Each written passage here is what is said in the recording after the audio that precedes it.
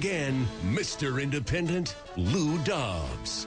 Well, tonight, a swine flu shot or a pink slip. That's the choice facing New York doctors and nurses as the flu season has arrived.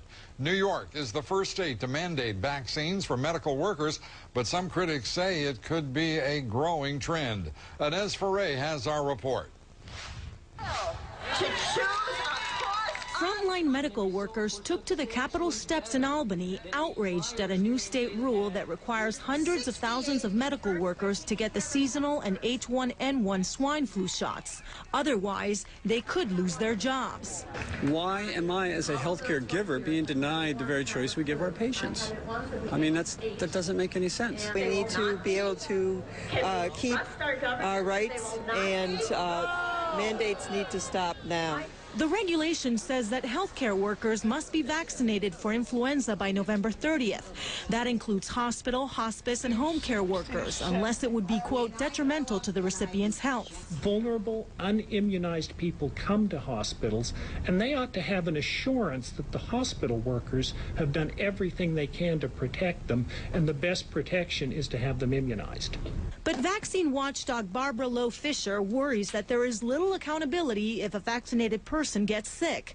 Under a federal law, manufacturers are shielded from liability when they create a vaccine for use in a public health emergency. You have the right to be fully informed about the benefits and risks of any pharmaceutical product, including a vaccine, and be allowed to make an informed voluntary decision.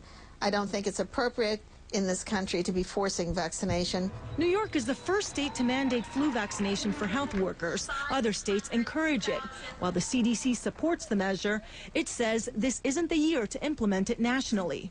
Our sense is that this particular season in the midst of a pandemic is not the time at the federal level where we would start a new mandate along those lines. The H1N1 swine flu vaccine is scheduled to come out in October.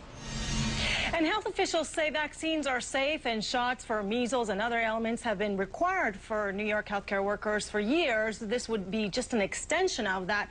But some healthcare workers are concerned about their rights, Lou, and they say that they prefer to have a choice. I mean, I've spoken to doctors who say, even if I do take the flu shot, I want to have a choice about it. Yeah, and what's really important here is this is the first time this flu vaccine has been available. There's not much experience with it. There's a lot of uncertainty about it. These are professionals. They are serving the public interest. They seem to me to be amongst the last people who should be denied their rights as American citizens to make up their own decisions and can govern their own lives. Yeah, that's what some people say. When the healthcare professionals don't want to do it, then, well, you have questions there. All right. Thank you very much. Appreciate it.